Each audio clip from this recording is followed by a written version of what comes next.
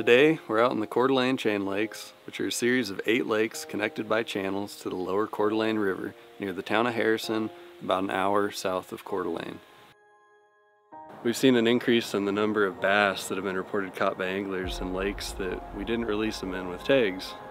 Each lake is currently managed as an independent fishery and has its own harvest regulations. If movements are occurring, this research will help us better understand how that could impact management options moving forward. We're using boat electrofishing to collect largemouth bass. Get weights and lengths and tag these fish while still being able to release them. Some of the bass in these lakes will be fitted with an acoustic telemetry tag that we surgically implant into the fish. That tag let us know if that fish stays in the lake or if it moves between the lakes.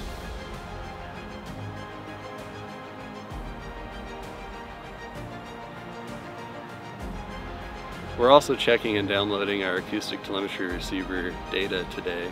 These receivers are placed in a location that the bass really has to swim past in order to leave the lake or to go into another lake. These receivers are collecting information across all the seasons.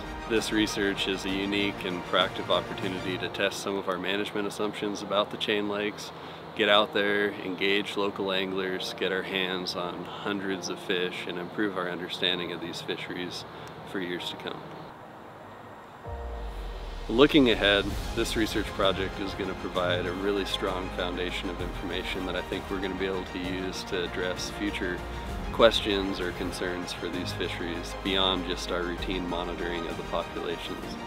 My big hope moving forward is that we can ask the right questions and gather the right information to make sure that 5, 10, 15, 20 years from now, these fisheries are still producing amazing largemouth bass for everyone to enjoy.